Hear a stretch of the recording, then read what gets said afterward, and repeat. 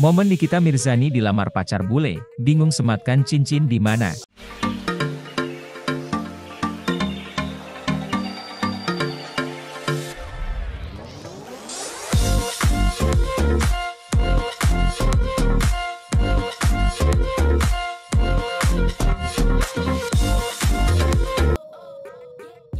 Nikita Mirzani diketahui baru saja dilamar oleh sang kekasih, Antonio Dedola.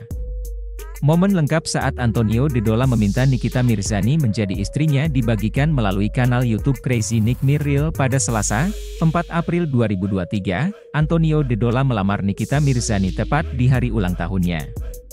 Sambil bertekuk lutut, Antonio Dedola mengungkap keinginan untuk menjadi yang terakhir dalam hidup Nikita Mirzani. Mendengar kalimat romantis yang diucapkan Antonio Dedola, Nikita Mirzani tampak kegirangan. Sambil terus menebar senyum ceria, Nikita Mirzani menerima lamaran tersebut. "Yes, Idu," jawab Nikita Mirzani. Namun Nikita Mirzani juga kebingungan meletakkan cincin lamaran yang diberikan Antonio Dedola lantaran jarinya sudah penuh perhiasan koleksinya. "Di mana?" "Udah banyak tuh," kata ibu tiga anak tersebut. Setelah cincin disematkan, Nikita Mirzani dan Antonio Dedola kemudian berpelukan mesra. Menghadiri momen spesial sang sahabat, Fitri Salhuteru memberikan doa yang bersungguh-sungguh. "Semoga menjadi istri yang baik.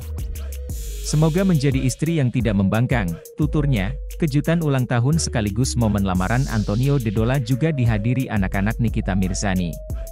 Salah satunya Loli, anak sulung Nikita Mirzani yang telah menerima kehadiran Antonio Dedola sebagai papa sambung. Bahkan ketika Antonio Dedola mengeluh karena Nikita Mirzani sempat berpikir sebelum menerima lamarannya.